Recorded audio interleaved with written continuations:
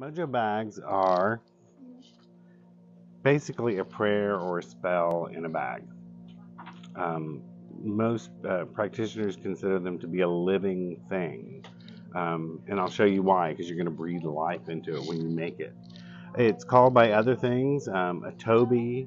Other type of, in different cultures, they're called different things. If it's a nation sack, it's normally carried by a woman, and that's to keep her man or to attract a man. It's a gris-gris bag, it's often called. That usually you find in New Orleans because gris-gris is French, which basically means a fetish.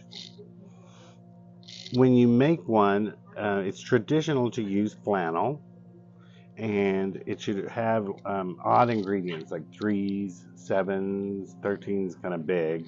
But some people also will put an additional ingredient like their signature, whatever their signature herb is. Like if you like marjoram or something, you might put that in each one. So I'm just going to use 3 ingredients to make a reconciliation bag.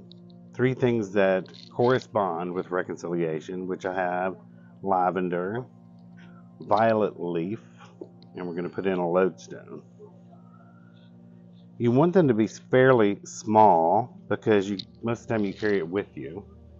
If you're making a love or passion one, you may make it even smaller because some people would put it in their underwear or their bra and keep it with them. The style I'm making in this style is called a flaming comet mojo.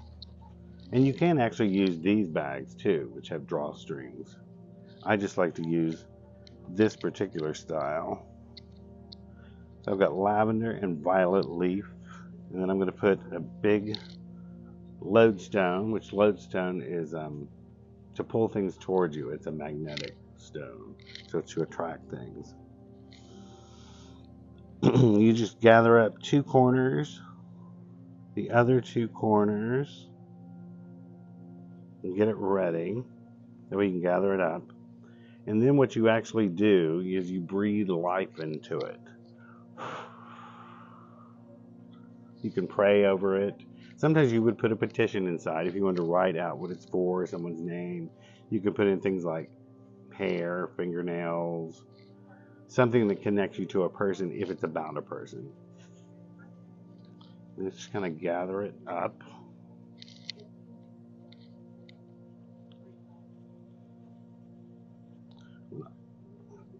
You're not supposed to open these again once you make it. It would be like doing surgery. So I like to do it really tight. I tie it on one side, and then I tie it again on the other one, and then I come back and do it twice.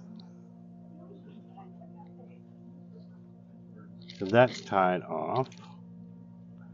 And then you come into feeding a mojo, which you would feed it with whatever oil corresponds with it. So here's reconcile oil. You would basically just get a little bit on your fingers and dab it onto the mojo. And you would do this every time it felt like it was getting lifeless. It's like it felt like it's losing its energy. You just what they call feed it. Some people might feed it with Florida water or like a Hoyt's cologne, or maybe you just wanted to freshen it up before you fed it, kind of like cleaning it or giving a bath. So you would give it a little bit of Hoyt's cologne, or you can put them both on there. It's up to you and your intentions. Another type is called a jack ball, which is interesting. We don't have any here, but you're basically doing this, except you're going to take all those ingredients we used and mix it in beeswax and begin to roll it into a ball. And when you get it into a ball about this size, you begin to wind it with red thread or yarn, and at the end of it you leave a tail on it. And you can also use it as a pendulum. So yeah, once you have this and you breathe life into it, put the appropriate herbs in it for whatever condition you're doing, there's how to make and care for a mojo bag.